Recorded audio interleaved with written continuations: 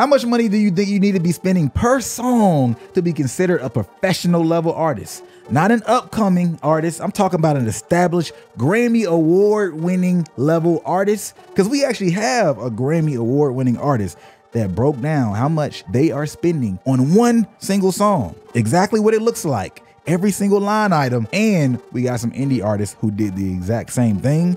When you see these numbers, you might realize I'm not spending enough, or might realize that I don't even have that money to spend. But this is going to give you an idea of where you should lay in this equation and help you figure out how you want to move with your career and how much money you can make off of it. This is another episode of No Labels Necessary. Check this out. Money Long dropped a bomb on IG. Miss Money Long. Miss Money Long. She's a Grammy Award winning artist. For those of y'all who do not know, Hours and Hours came out the gate. It's been maybe 2 years now since it first like hit and popped, but she's been writing for, you know, the GOATs of the industry for a while. You're talking about Rihanna's, what's the California King Bed, songs like that, right? Wait, for real? You know him. Yeah, she wrote that. I did not know that. Exactly. She's one of those that her pen is very, very strong. Oh, damn. All right, shit. Exactly. Oh. So when she talks about how much money she's spending on music, right? She's spending it as an artist, by the way. Not like, oh, this is just the more business savvy label and I don't care too much about my music, so I'm going to just spend bare minimum, but just someone who comfortably thinks and feels as an artist and wants to spend. I think that part's important because there's artists who are on different sides where I'm just going to create and I'm going to own every part of the process. I might be the mix engineer, mastering engineer, the singer, the writer, the co-writer, you know what I'm saying? Be my own manager and spend as little as possible. No, she's a traditional artist in that way where she stays in that artist bag for the most part. And she broke it down like this: $1,200 per 12-hour block minimum plus engineering fees. Oof. That's already out the gate a lot of money for artists, but maybe you got your own studio. Yeah, maybe you got an engineer that rock with you and, you know, do it for free. And this is the thing, right? I think all this is going to have to be taken into account. Don't worry, we're going to get into the indie artists numbers as well. Like an actual indie artist who broke his numbers down for a different part of the equation, though. There's a certain level of quality, right, that's required in different genres. I want to say that out the gate. Right? Yeah. To be a top level R&B artist, we're talking about traditional technical quality. Yeah. You're not going to be able to like have horrible mixing. You know, you're not going to be able to come out like X did. That's funny. You know what I'm saying? Like, and take over. It's not a thing. We have yet to see it. Is it impossible? You know, everything's possible, I guess, but different genres have those different requirements. It ain't happening in our lifetime. Exactly. Yeah. So when you look at the level and the quality, that's going to determine the level of equipment and or fees that come along with competing at a certain level as well, especially when we're talking about Grammys. That should be taken into account when looking at her numbers. $5,000 to $30,000 per production. $10K and up for established producers with quantifiable success. This is the good part right here. Like these extra notes that she made, I want y'all to hear that. All right, $10K and up for established producers with quantifiable success. Yeah, that shit, your Zaytovens, your Metro Boomins, your Turbos, you know what I'm saying? These are the names. Yeah, crazy. Right? People that they're a brand in and of themselves. Yeah. All right. So just letting you know, she's giving you a perspective. If you want to work with certain different type of people, that's what it's going to look like. Then she goes $500 to $7,500 for mixing.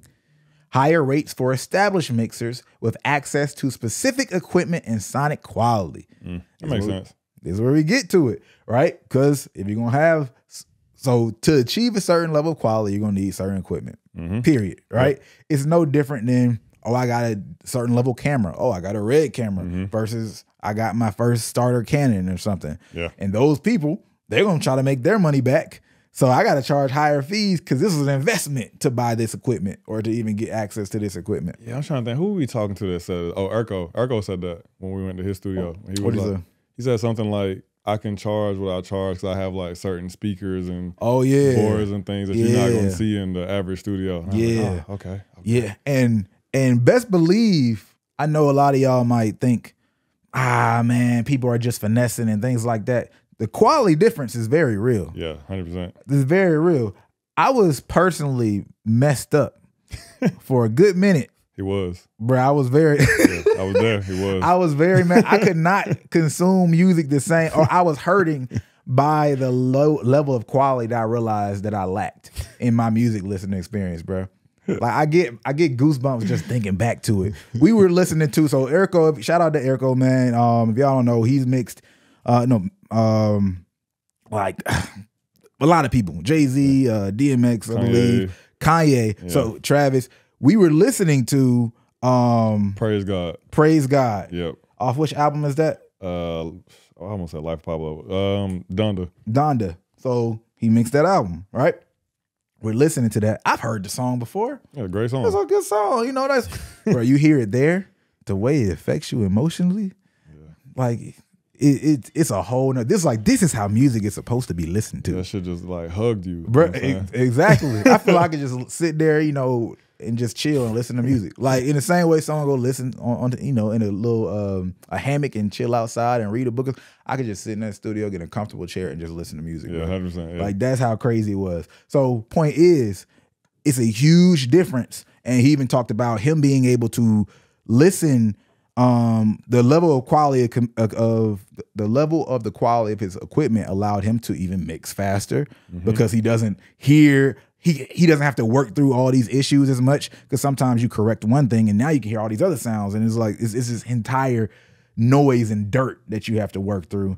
Now it's just crystal clear where the problems are. So there's very real things that get worked through when you pay for people with these equipment. And I suggest anybody, if you have the opportunity, to go to a high quality studio. Right? Maybe it might not be the best of the best, but just find something better than yours and then slowly work your way up the ladder. And it's going to be continuously like a journey. Like, okay, I need to, for the art of the music, like I need to try to continue to make this more consistent of experience. It's a beautiful thing. Yeah, that's when it's a difference between a good sounding song and a song that's an experience.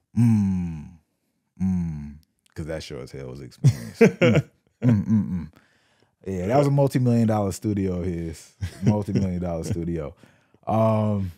Mastering. $500 to $5K for mastering, depending on the number of songs needed, right? Which I think we all know. And we all know that there's tools like, I'm not going to shout anybody's particular out. Yeah, I know it. You know what I mean? There's automated tools, right? That you can just throw your music in, $20, and AI will make it sound better. For sure, right? And a lot of y'all, I suggest y'all use that. Not try to pay somebody $500 to $5K until you start getting to that level you can justify it. Just no different than for the pod, some episodes we've used the free Adobe AI. You know what I'm saying? Yeah, we've used the Adobe AI. Oh yeah, I remember that phase. Yeah. I remember now. Okay. Yeah. I mean, you know, it still gets used sparingly if a mistake occurs. But you know, that's what I compare it to. $1K to $50K for single album artwork, depending on the quality of images you choose to produce, including editing and graphics. Shout out to the graphic designers. $50K for album artwork. That shit is crazy. Especially in today's age, right? So we're going to go, generally speaking, the lower end of this because we know, like, ain't none of y'all paying that. Yeah. Right? Like, I want to know who is paying that. I would love to know. Well, you said a scenario that I think made sense. Talk about that one. I could see it being if you were working with like a culturally relevant artist and you wanted to buy one of their artworks to be your artwork. But at that point, you basically, it's like buying art. You know what I'm saying? Right. It's like I own it and I get usage rights to it. So in that very specific scenario, I could see it. But I couldn't see an artist commissioning even a really good graphic designer. I could be wrong, man. Graphic designers, don't come to me in the comments, man. I'm new to this. You know what I'm saying? I'm learning.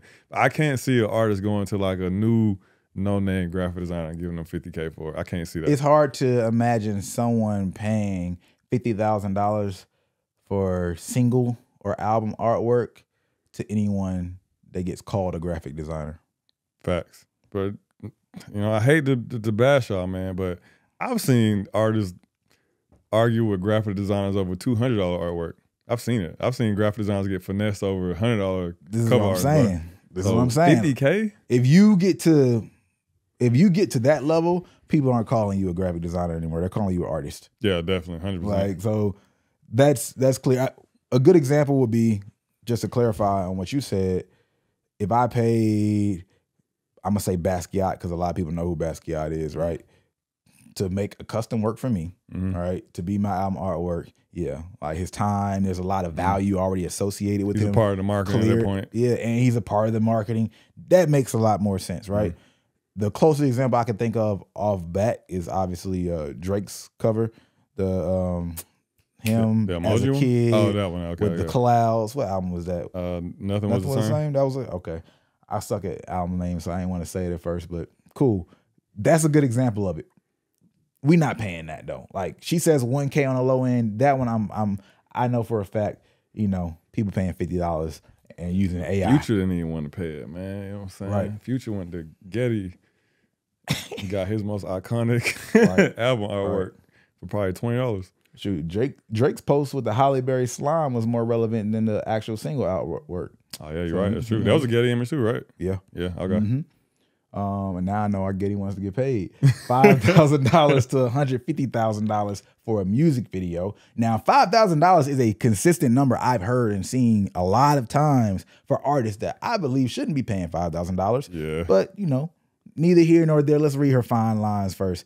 This only applies to actual videos with a concept and not storyline, not standing in the middle of the street rapping and singing. So she's saying, y'all basic ad videos, I know y'all gonna say y'all $200 or I'm cheaper than that. It was like, nah, we doing like big boy stuff over here. That's basically what she's saying. But even those videos probably gonna be at least $1,500, $2K. You know what I'm saying? You can get some high quality standing in the middle of the street videos for like 2K. Yeah. Yeah, I mean, you know, if you're talking about with the cameras. Yeah, exactly. Yeah. So I would say, we've seen like 15K as a consistent for the ones that even got a little bit more concept for sure. Yeah. Yeah. So, you know, you might find a buddy or somebody who's on their way up so you catch them while they're low. That's always a thing. Yeah. But just normally being accessible, finding somebody who's already proven and you see a catalog that's established so you can trust them, you know, to help bring out the best in you because you don't have to direct every single idea to a T. They can hear your stuff and make it better or actually do what you see. When you tell them, that's going to be this. Yeah, it really is. And the ones with a team, I think that's important to note. You know what I'm saying? Because like people don't think about that when you shoot a video. Like there's possibly 4 or 5 other people, sometimes more. I've heard rumors that like Lyrical Lemonade be having like 12 niggas on set. You know what I'm saying? They got to get fed. They got to get there. You know what I'm saying? So like that goes into some of these higher costs as well. It's like you paying for the crew plus the storyboard and the quality, all that stuff. And then 0 to unlimited in marketing. So we just gonna leave it at that. Like 0 to unlimited, we already know you could be completely organic, but if you're paying money, you decide when you stop. There is no fixed cost for the marketing. And visualizers are low-key irrelevant. Just make a video with your phone if you're that unsure or your art. Or if you don't have a large budget. Don't spend money on this, in my opinion. Don't spend money on visualizers. I think I agree with her with that. Because what are we considering a visualizer? You know, like the little 8-second loops with the music playing in the background, you know? Because I see what she's saying. Like, because if we're assuming that the average decent graphic artist, decent to really good graphic artist is already, she lined it out, $1K to $50K for artwork, they probably charging at least $500 to $2 to $3K per visualizer. You know, let's assume it's a bundle deal. I give you the artwork and some visualizers because I already got the files for the artwork. That's a lot when I know I could just go whip out my iPhone 15 and so make a cool little 8-second loop, and then that'll do just as good in most cases. So I kind of feel her. I kind of see what that's what from. We're talking about, yes. But I've seen some dope visualizers where, let's just say it's a photo shoot that's moving, right? Like there's enough aesthetic that's set, right? It's intentional. It's just not, I'm in some random location outside and then I'm just recording off a phone. But I think it's valuable for your branding if you do have like a significant POV on what your brand should look like. Yeah. To do a short visualizer. Like, again, doesn't have to be expensive though. Like I think you can get those off for free or $200 or less with the right person, because you are only trying to basically catch a shot and take it in for, like you said, 8 seconds. Maybe you record 30 or to a minute just to have more content to work with. Yeah. But yeah, I've seen some dope loops though where I'm like, all right, this actually adds to the video. I think the problem is most people aren't with the image that they capture. It's not worth it. Yeah, exactly. Yeah. I mean, I think too, I mean, I guess even kind of coming from maybe where she's coming from with the money, I think in some instances it will make more sense to pay for the visualizer than the video. Yeah. You know what I'm saying? Because it's like I could spend, you know, to her point, $5K to $150K for a video, or I could spend $500 to $5K on a visualizer. And, you know, we already know that most consumer audiences are paying more attention to short form content anyway. So it's like, hey, if I just need something to just, you know, help me pad the numbers or get a little extra boost in the YouTube algorithm, or to your point, have a little bit more content to post, yeah, I'm going the visualizer over music video route. And if we're assuming that we're going to hypothetically do all of it, then yeah, I feel her. Right. Yeah. Which she's probably doing all of it. Yeah, exactly. Now again, on the high end, her budget is going to $242,500 for one song. Yeah. And her whole point was like, this is why it's so hard to make money back. Yeah. That's why she dropped it, right? This is just for one song. Now imagine an album with 18 songs on it, even 10 songs, if you want to operate at a level consistent with major label support. Do the math required. From the perspective of the artist, it's challenging to deliver the vision at the level you see it in your mind if you don't have the resources. From the perspective of the financiers, it would be foolish to spend money where you don't have a clear picture of how you're going to get that money back. I'm going to do a whole episode on that.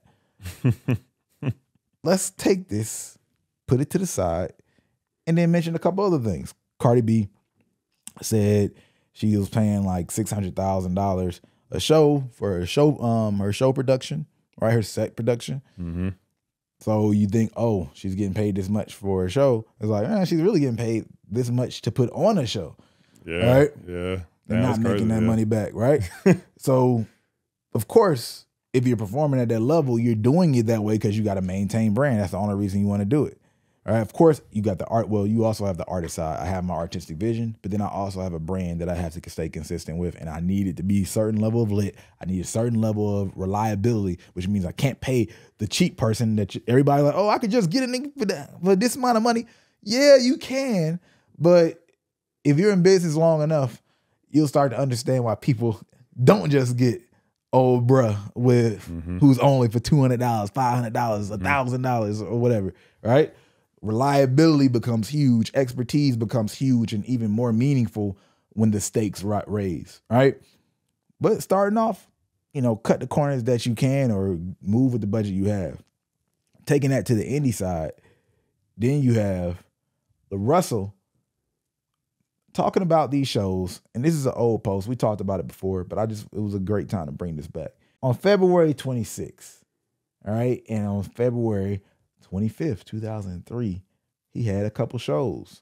One in Seattle, he made $8,176. One in Portland, he made $8,652 for a total of $16,829.40. Right? All right. Great numbers. That sounds great. Y'all would love to make that for 2 nights as an artist, right? Well, let's cut to the chase. Collectively, the venues out of that $18,000 cost $4,800. Then he had to pay for the staff, right? The flights to get there. He doesn't live in these cities. And collectively, his expenses added up to $16,722.99. Just in case you forgot how much money he made. $100 more than that, $106 more than that. All right. He netted $106.41 on these 2 shows before his profit split with the entities. ENTL is a promotion company, I believe, in this case. $53 per person. Now, why would you want to do this to yourself? Why would a business want to break even is a better question, all right? because that's what you have to look at yourself as, a business. Promotion. Yeah, promotion.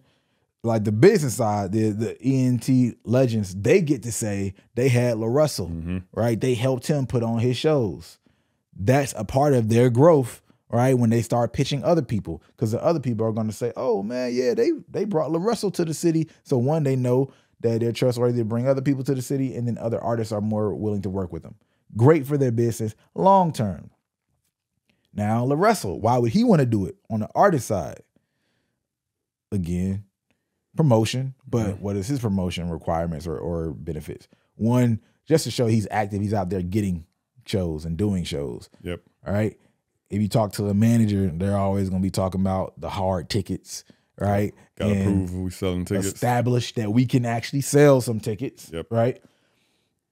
But this is all an investment, breaking even in the meantime to hopefully make more money in the future, right? That's all it comes down to.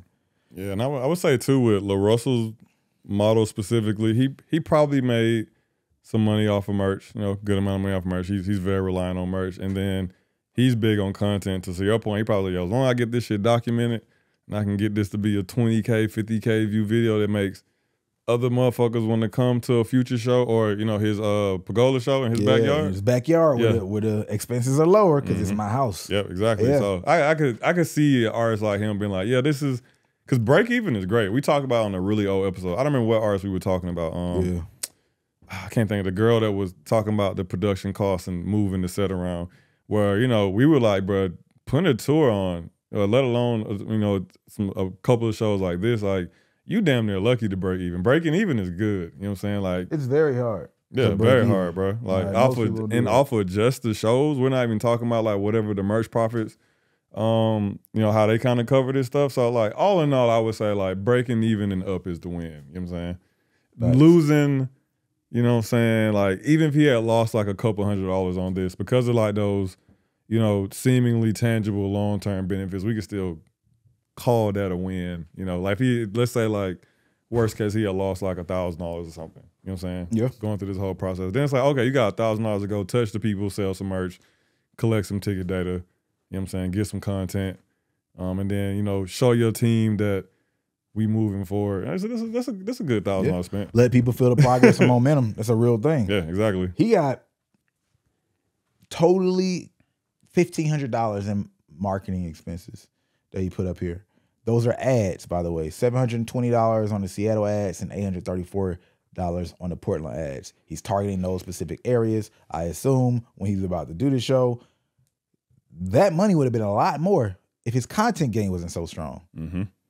I don't know how many people were at each show, but if it took just knowing what I know from running ads, selling out shows, all that stuff, if he spent $834, without content to get the number that he wanted to, that actually came out, I would not be surprised if it cost at least $5,000. Yeah. Can you go back up and see how many tickets he said he sold? Yeah. He got it on here? Oh, let's see. So 453. Oh, there we go. Yeah. We can't do 453 for Seattle. I mean, he said the average ticket cost was 18. So let's assume he was getting it was costing him $10 to $15 a ticket sale from an ad perspective, then that would be what, like 720. I feel like I hate doing math live, man. Niggas be calling us out. On our math, you know what I'm saying? EJ could do the edit, man. Yeah, so even if he was, let's say he was doing $10 to $15 a sale, that means like roughly 70 to 90-ish tickets would have came from the ads. And then the rest would have came, to your point, from probably content, word of mouth, you know what I'm saying? Shit like that. So how many tickets is it total? That's what I want to see.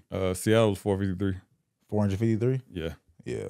So if we assume like that, if we're assuming he doing 10 to 15 a sale, you know what I'm saying, from the ads, it's costing him 10 to 15 to get one ticket sale, then yeah, like even in that case, 70 to like a little under 100 tickets would have came from the ads. So shit, to your point, yeah, that's crazy. Like that's, more than 75% of the tickets being sold through content and word of mouth, which is crazy. Content, word of mouth, and also Russell's done a great job at collecting phone numbers and emails. Yeah, all that stuff too. Yeah, getting phone numbers is still the #1 way when it comes to shows. If you want to sell out, you got to get people's phone numbers. Now, with this being said, one, dope that LaRussell put these numbers out here on the indie sale. Now, if you go look at his numbers are public in terms of his followers on Instagram. At this time, he was, you know, of course, smaller than what he is today, but they're not majorly different right now than when they were earlier this year. Yeah. Like, so you can go look at his Instagram, you can go look at his Spotify, right? And get a real vibe of what it looks like. Matter of fact, let's just look it up. Let's talk about the fact that most artists fail to understand that it doesn't take forever to monetize your audience. We had an artist literally begin to take off and make $20,000 from his brand new audience in the same month. But how is that possible? It's because we're in a new era, baby. Yes, you want to continue to build a relationship over time, but the first time you make money from your audience can happen today if you understand the new age music marketing funnel for artists. So if you want to hear about this approach and how you can apply it to yourself, I made a completely free video to watch at www.nolabelsnecessary.com/monetize. You got to make sure you put the www, or if you're on YouTube, you can find the link in the description, and check out how we've helped monetize artists for completely free. I promise it'll completely change how you see things. Currently, this number is imperfect because it might change, you know, might have just went up for whatever reason. But 317,000 monthly listeners, all right? And then if you go look at his IG, he's probably somewhere around like 758,000. Now he's at 975K though. I ain't realized he almost to a milli. Oh shit, man. Shout out LaRussell. Shout out LaRussell, bro. Shout out LaRussell. So with this being said, you're seeing these numbers with somebody who was killing it on social media, which goes back to Money Long's point though, the difficulty of making music and then profiting from that music. LaRussell is running really lean, really smart, really indie. He's not spending these numbers on his music. I can tell you that. Like, he's not spending $240,000 per track. Yeah. You know what I'm saying? Like the high ends of her estimate, probably not even the low end if we just added up all the low ends of her numbers. Yeah. Yeah. It was actually a really great point about his situation. I think when we talked to him, a lot of those pieces to the puzzle he has in house. Yes. And that was the big point where I'm like, all right.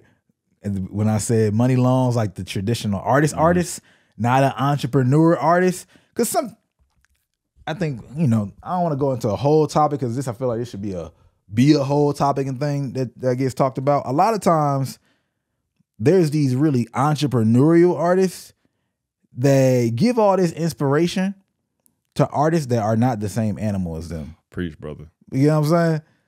It's like, yo, I get what you're saying. You can do X, Y, and Z. And artists that is not that artist, I understand why you're inspired by them. But if you look at everything that they do and their moment of hustle, their way of looking at business, y'all actually don't look the same. And if you peel back the layers, it sounds very much so like some of the executives that you don't like how they sound, but you're not consuming it the same because it's an executive. You just got an artist saying it, and you're like, oh, that sounds amazing, that's inspirational.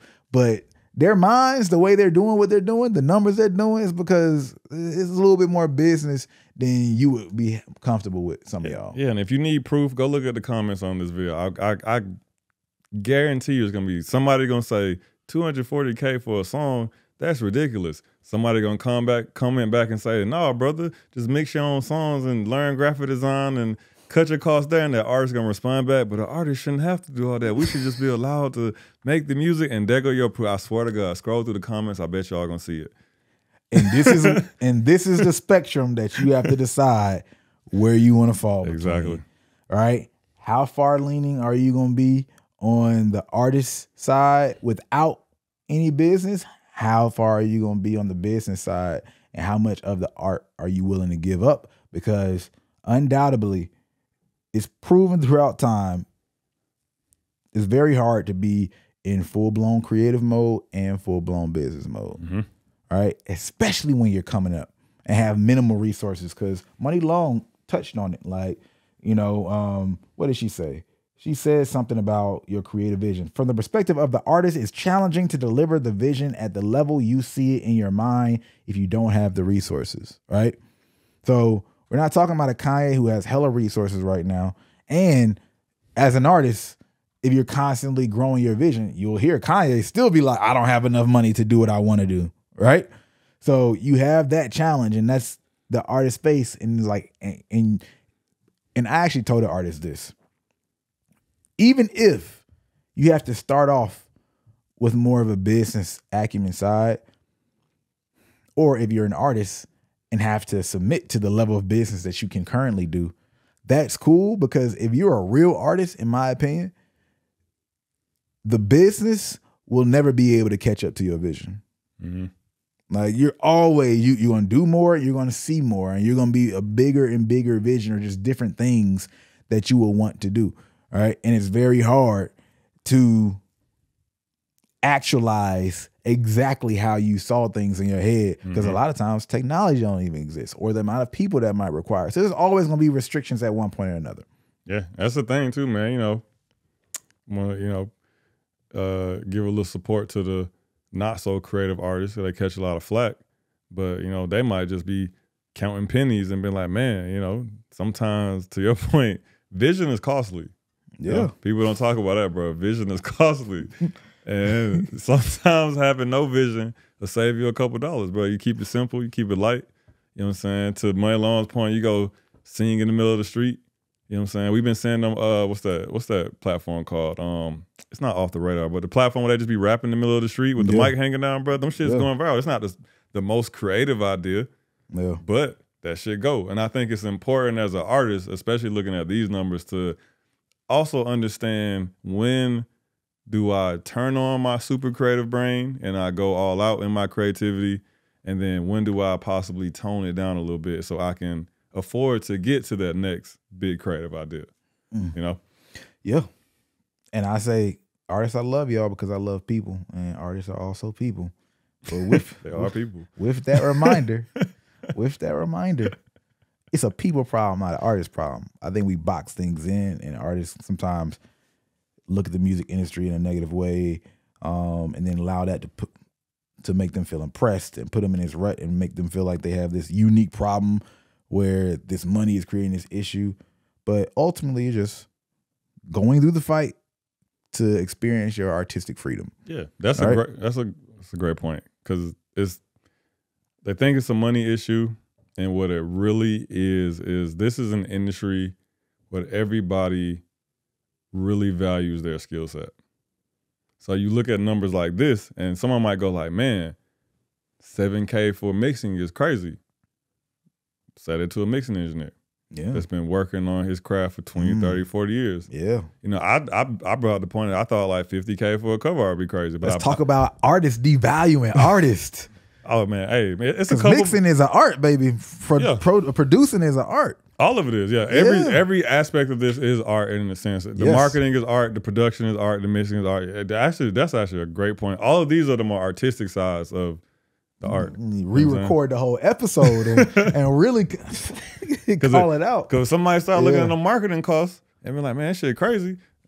I jump up my seat and start making some points. You know what I'm saying? Yeah. I can assume that every position on here would make a similar case if an artist was like, nah, this is too much. This is crazy. And so that's the and every one of these people can get in their bag, including great marketers. In the same way, artists will complain about pop artists. And when I say pop, I mean like popular or viral artists, right? Having an audience that doesn't understand the real shit. You know what I mean? And the audience, man, y'all don't appreciate the real music like mine. Y'all like the basic stuff. The engineer be like, oh man, yeah, you only paying for that because you don't appreciate the real good stuff. I hear all the BS and issues in this. Everybody can do that. It's like, you don't know what got missed, right? So everybody, when you're not in your own bag, you're going to miss it and have some level of ignorance. But again, too, you're fighting for your level of freedom, for your creative vision of art and life. That's what everybody's doing. Yeah, the whole industry is doing. Not even just the industry, bro. Oh, you mean like literally people in general? That's what people are doing. Everybody like would like to work like I'm not making the money that I want to make, and I want to make more money. And why do I want to make it? Because I want to be able to live in this free in this space. That's the life that I want to live. It's the same version. You know, the life we design is an artwork in itself. And artists, I don't know. I think I'm just growing more and more tired of the victimization mentality. That gets pushed on the artists. Yeah, not us. But like it gets pushed on artists so much, and there's a fine line between empathy and what's the word I'm looking for? Bullshit? No. Disempowering. Okay. Like you can tell somebody something. You could be empathetic that somebody might have a harder reality, right? Of what they're going through, like the circumstance. You can have empathy for somebody's circumstances, right? You can also speak on to make somebody aware of their circumstances if they aren't fully aware of all the issues of their circumstances and obstacles. However, if it gets repeated and programmed into them, right, at some point you disempower them because you're making their obstacles bigger than they are, right? Just the vision, the focus. It's like a rock being close, and now you bringing that shit right to my face, right? And now it becomes a bigger block because mentally I'm thinking about this versus how to get around it, or like just being free in thought in general. So some people don't see the obstacles, and that becomes their advantage because they're just ignorant. You talk about the blissful ignorance of the youth sometimes, or just somebody who's coming from the outside and they changed the game because they weren't in the game and aware of the problems. So like we programming and everybody's like, everybody's evil, everybody's evil. Artists are broke, Everybody's trying to take money from artists, and like it just I don't know, man. That should get on my nerves. Nah, I agree, man, because it's like, you know, with us being on the marketing side, which marketing a lot of times is one of the more expensive costs of, you know, song promotion or just putting the song out in general. We would see that, right? And what I learned, that there will be some artists who will see, let's just say like our cost. They would see it, and to them there will be just this wall that they feel like was insurmountable. Like I'm never getting over this 2K, this 3K, whatever. And then you could see some artists be like, okay, that's how much it costs.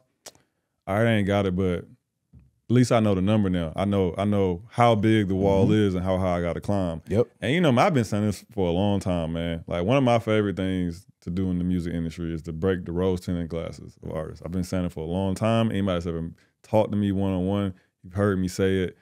And this is probably one of my favorite episodes because I can only imagine how many glasses just shattered. Shit, from the intro, for real. Matter of fact, if your rose-tinted glasses broke, drop the googly eye emoji in the comments, man. Let me see how many motherfuckers. You know what's on the spiral eye emoji with the like, it's like the circle. You know what I'm talking about? Yeah, it look dizzy and shit. Yeah. But that tells you a lot about an artist, and sometimes tells you a lot about, like, I don't know, looking back on clients that I see now that are successful, and I think about earlier conversations with them when they were smaller and had less resources. They were always like that type of artist. Like they would hear a number, and instead of letting it discourage them, they'd be like, oh, this is going to cost me $50K to do. Cool, at least I got the number. I know how high I need to shoot. Versus to your point, getting all in their feelings about it, or shit, maybe not even having the information and being at a disadvantage because you don't realistically know how much it costs to get certain things done. You know, so there are artists out there who let these numbers discourage them and take themselves out of the race. And there are some artists who just see this as like a game and it's like, cool, now I know what I need to do. Thank you for letting me know how high the wall is. You know, now I know that I can't just climb this shit up with my hands. I need to go get some pickaxes and some ropes and all that shit, you know. No, that's perfect. Beautifully said. That's a perfect place to end it. This is yet another episode of None of It Was Necessary. I'm Brandman Sean. And I'm Kohrey. And we out. Peace.